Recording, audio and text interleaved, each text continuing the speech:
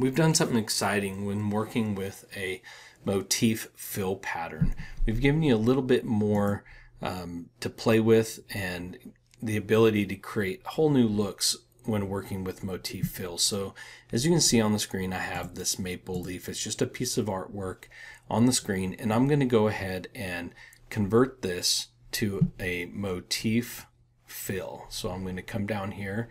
It's kind of in the center down at the bottom, motif fill, and I'll select that.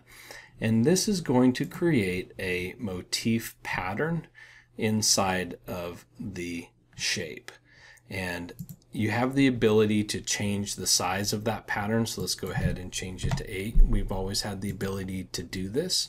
But what you'll notice is now there's this whole new section right here for mixed patterns. So if I select mixed patterns, I now have the ability to come in and choose a second motif.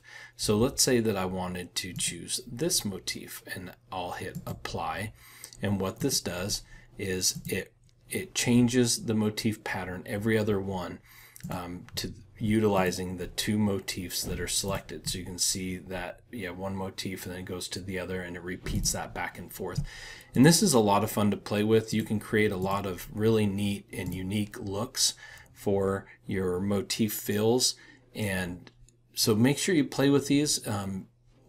They're a lot of fun to work with. It's very easy to change that to get different looks, and you'll be amazed at the different combinations and how they work together. And so this is motif fills and being able to mix the patterns, multiple patterns together.